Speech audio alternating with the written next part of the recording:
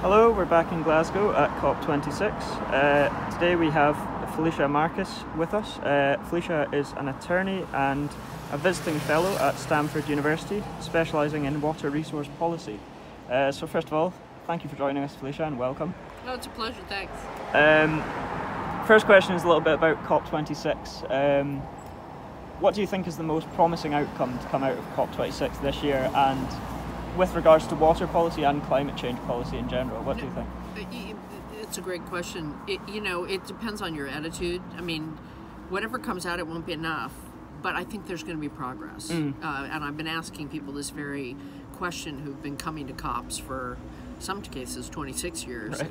And I think there's a promise that since the Paris Agreement, that people have made progress and they're increasing their commitments, and that the framework they came up with has promised to actually create value. I think the real question from the climate side, and there are a number of questions, but one will be, do the developed countries come through on their 100 billion promise to help the developing nations, in some ways to atone for the problem that the developed countries have caused? Yeah. So that's the big outstanding question, is will they do more than talk, and will they step it up? The other one has to do with ambition, which is, are people increasing their goals? And we've seen it over the course of the last year, not just at this COP, just a massive increase in the number of countries going to net zero and thinking about it, which leads to water. And what I find encouraging, which is that water has been an afterthought when water is the heart of everything. Yeah. It comes up more in adaptation, which has also been something that has been spurned in past years in the climate world, because I think people saw adaptation as capitulation and that we had to work on mitigation to make it.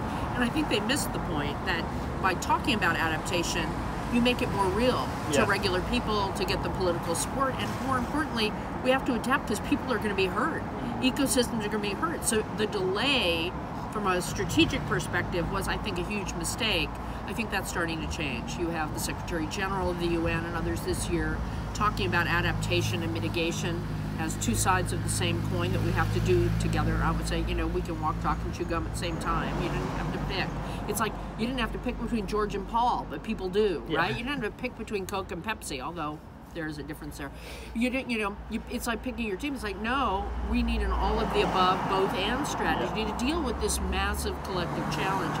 And I'm starting to see that happen in the course of the last 2 years. And in this COP in particular, you have, especially in the blue zone, the NGO and the country world and the myriad panels where people are talking about water. There's a water pavilion, but people are talking about water in other places as not just adaptation, but also mitigation. You have adaptation being talked about in a lot of places, and you have the role of nature-based solutions really in the past year accelerating as people realize that we need to deal with fossil fuels and other emission sources of a more manufactured mechanical time, but we also have to look at the emissions that come from land disturbance, from big fires. We don't get to just say, well, that's natural, it'll grow back. It's like, no, we have fires that are bigger than the norm because we haven't managed our forests, and climate change makes it hotter, and that makes a huge difference. So you're having this massive resurgence, and on the main stage, they at least mention these things. Yeah. They had an adaptation day. That's progress, but the real question will be what happens next year. Do you think that, you mentioned water pavilions and things, do you think it's been quite well integrated across all of these different pavilions, or do you think there's still a bit of a disconnect between all these discussions? A bit of a disconnect. There's a lot more happening in the blue zone, the sort of civil society, including businesses and others, but civil society is way more than Madrid. In Madrid, there were some of us talking about water, and we realized at the end, well, it's cool, we're here, but we're talking to each other. Yeah. Is that really progress? Here, you're seeing it be more ubiquitous, and it's being mentioned at least on the main stage. And so I think that's giving people hope that by next year and whatever, we'll finally be, fully fledged and integrated in terms of an all hands on deck to deal with climate and not ignore water. Water tends to be ignored in a way because except for the massive challenge of clean, safe, and affordable drinking water in parts of the world, parts of the U.S., the developed and developing world has more of the problem than people might realize. Yeah. If you, aside from that, water actually is something that touches everything and is a solution set as well as a problem to be dealt with. As my friend Peter Glick says from the Pacific Institute, if adaptation is the shark, water is its teeth. Yeah. Because that's where you feel the impact first. Yeah, certainly. I mean, it's one of the most vulnerable resources from climate change impacts. You know. Flood, drought, sea level rise, just for and all starters. over the world as well. Yeah, right. If there's one piece of information you would like to share with world leaders about water and climate, what would it be? What would one piece of advice be, perhaps? It's all the both and. It would be, don't pick winners and losers. Don't just talk about emissions, from manufacturing and energy and clean energy production. We absolutely have to do that as fast as we can, but integrate nature, managing forests more holistically.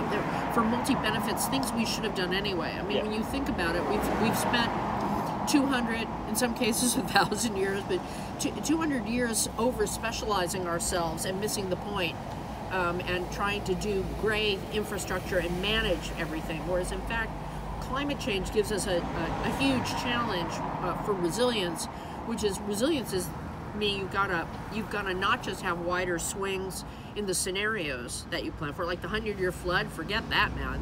Those are going to be happening every 5 or 10 years, or in a totally quixotic sort of pattern, and we're never going to be able to build our way out of it. And so nature-based solutions are the only things that give us the resilience and the buffers to deal with the uncertainty. We're in a whole new ballgame where uncertainty is the biggest dynamic. We're not going through a linear, if it gets this much hotter, you get this much less water. It just throws climate into chaos. Yep. And so we have to think very differently and at a systems level. Yeah, thinking more holistically and approaching everything as one, integrated thinking. Yes, exactly. So you did a lot of work for California water supply and things. Do you think that the impacts of climate change are already being felt there? And what are the impacts, and what do you think is the best way of mitigating them impacts at the moment? Well, it's a good question. I'll just give you a few examples because there are a lot. Yeah. I mean, it really just a few degrees temperature rise, and I'm talking Fahrenheit here. A little bit of temperature rise and more of our precipitation, even the same amount, falls as rain rather than snow. Yeah. So we get the potential for greater flooding in the spring, but more importantly, we have less snowpack. Yeah. And if you think about modern California, it is only possible because of this massive system of dams and conveyance that relies on snowpack as 30% of our storage on an average year. Yeah. So we don't have that because our major agricultural centers and our population live hundreds of miles from where the water falls. Originally, we have a nightmare coming at us. I always call it a freight train of pain, where the water wars of this past century will seem like a picnic compared to what happens. And so we're already seeing that with a few degrees temperature rise, where our snowpack is diminished. Our reservoirs can't do the double and triple duty they do by releasing water and then refilling with snowmelt, releasing water. The capacity of a reservoir isn't its full capacity, it's that refill. So that's a problem for us. The increased temperature has also resulted in even the precipitation that does fall sometimes doesn't even reach the ground. It evaporates on the way down.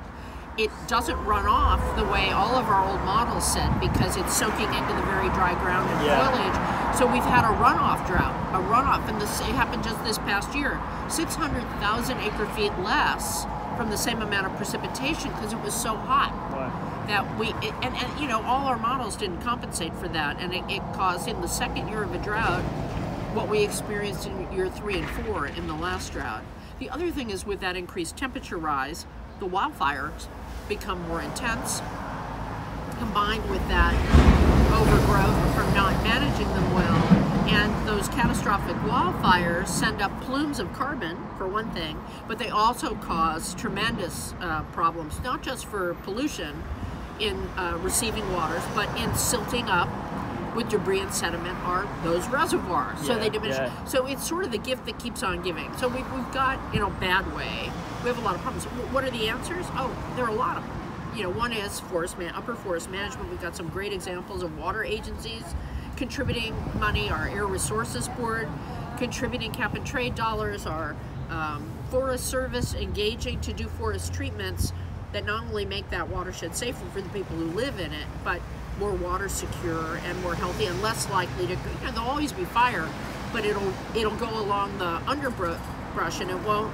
take out those big trees. It'll be more natural fire. So there are a lot of those suggestions, that using converting floodplains to be able to capture the water when it comes to save people, but also let it soak into the ground, create habitat for fish and wildlife. There's a lot of movement in California towards a more holistic way of doing it. Resources Agency just came out with a draft Climate Smart California plan that's very encouraging.